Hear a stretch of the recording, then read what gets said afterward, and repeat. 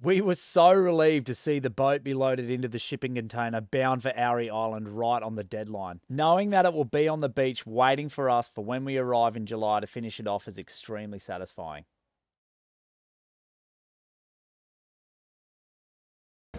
Right, we have just got through customs. We're all fed, ready to jump on the flight to Vanuatu. This has been 3 years in the making. We can't actually believe that we are here. But flying out in an hour or so, we know we've got a pretty lengthy stay in Port Vila before we fly out again to Santo tomorrow morning. So we have really loaded up on food, but excited to fly out, excited to get to Vanuatu and actually get this boat underway.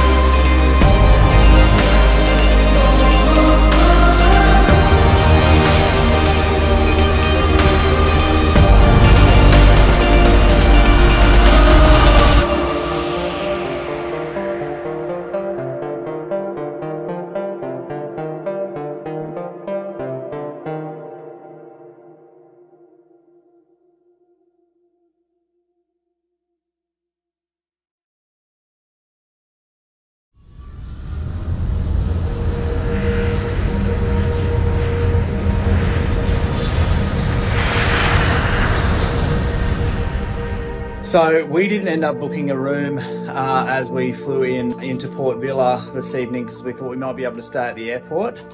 That was a very rookie error, okay? So I'm glad we were able to get a taxi into Port Vila. We've tried a few places, not really coming up, but yeah, that's it. We found a motel that's been able to take us on, like, thankfully. I think it's cost us a bit of an arm and a leg though to pay for the taxi. I think they're taking us for a bit of a ride, but that's all right. You live, you learn. We should have known this. We should have known that we would have gapped, but I'm a little bit worried we're going to fall short of our being able to get back to the airport in the morning, but we'll be fine. We will.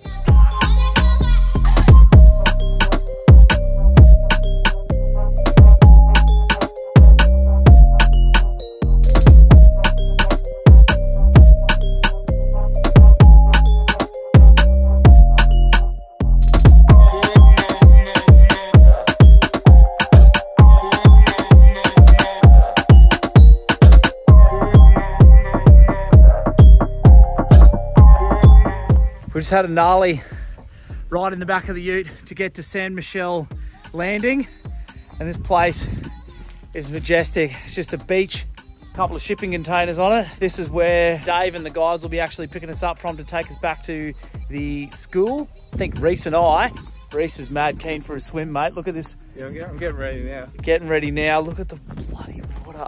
It's just unbelievable how clear it is. But I think we're going to get a cheeky swim in because we've got about an hour or so to wait before the boat gets here.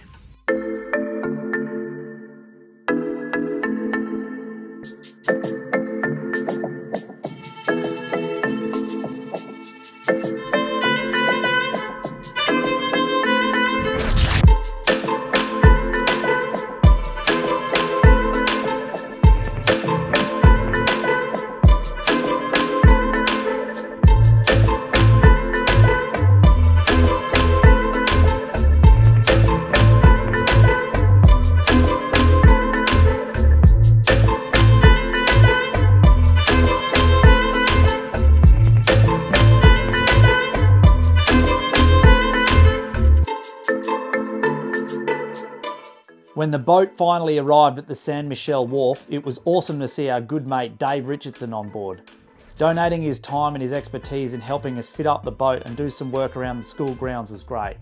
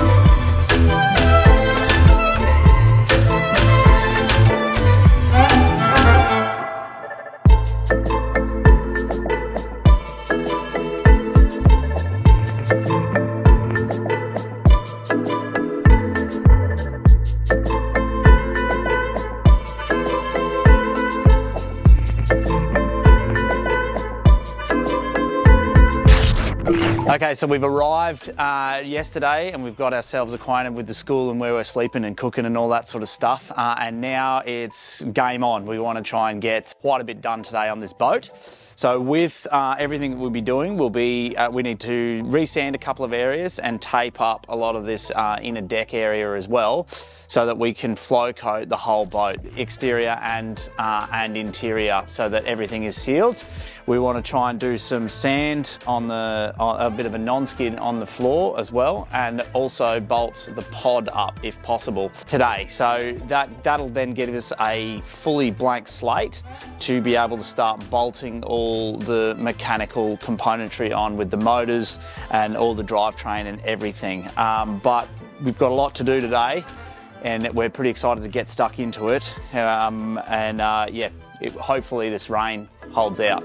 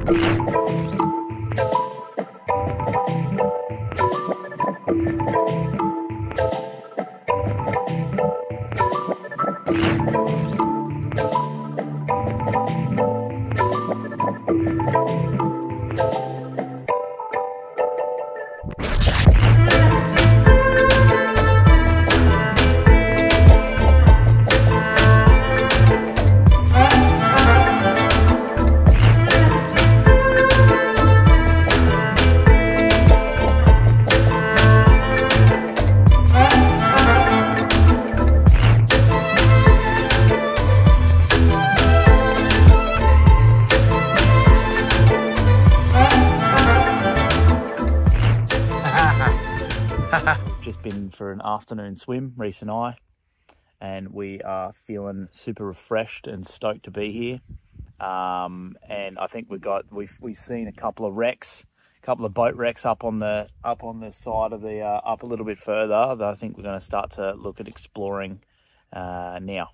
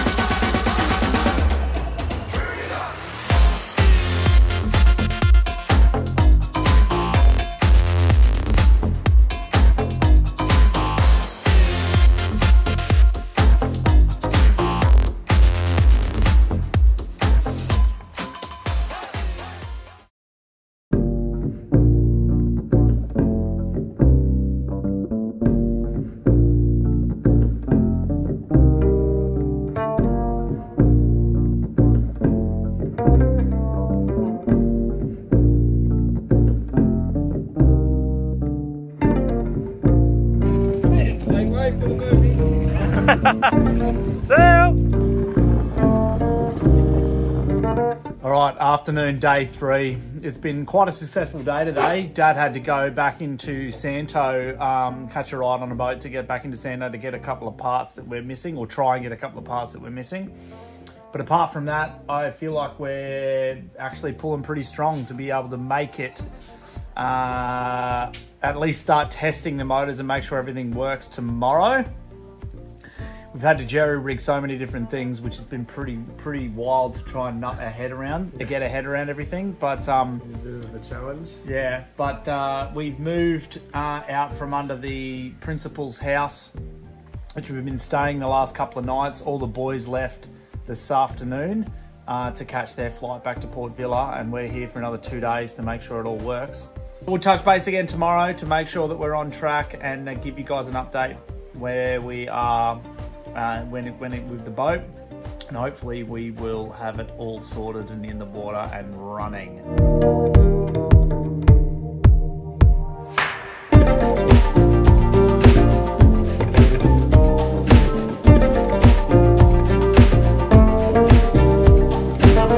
Day 4.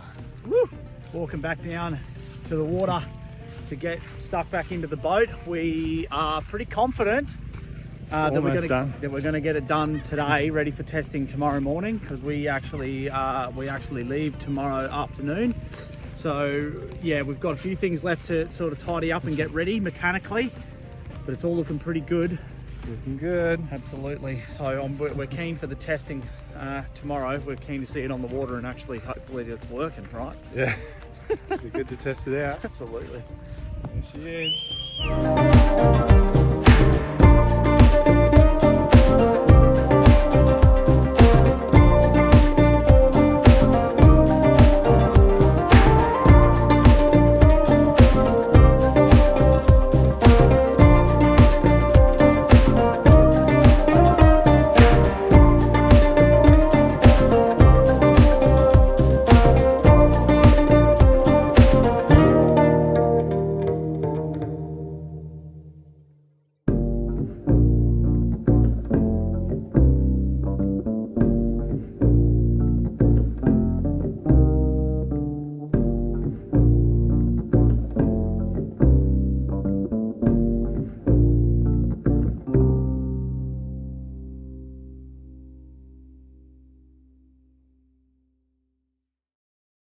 All right, morning on day 5. We are heading down to the boat now to start pushing it into the water and begin testing, our water testing. It is super exciting, the fact that we actually got it to this point. We were a little bit nervous, thinking that we weren't going to get there, but we did, and now we're about to start pushing it in and get it tested. And hopefully everything works out.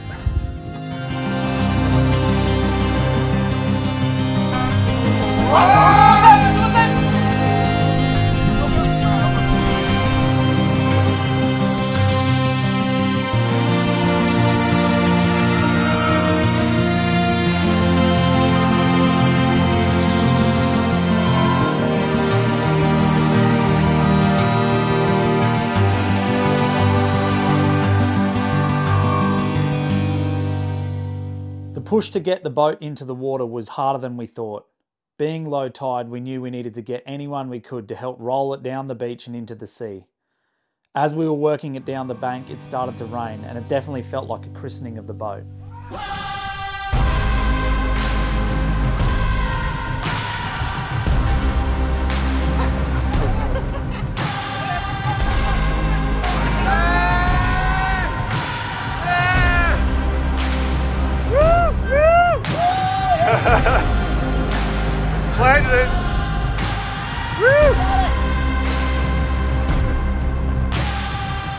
With a final huge push, we got the boat into the water and it's ready for testing. Pulling it round to the dock and fueling it up to make sure the motors would start.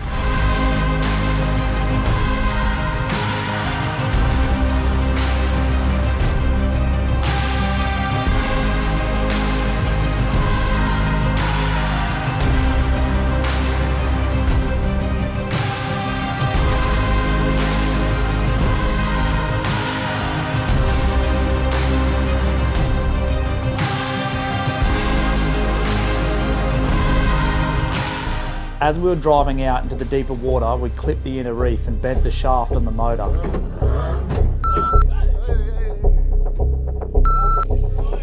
Our hearts still sink thinking about it. Limping back home with one motor, the boys from the village searched through the workshop and found a spare shaft and propeller. Changing it out on the beach and we were operational again. So glad there were spare parts to fix the motor.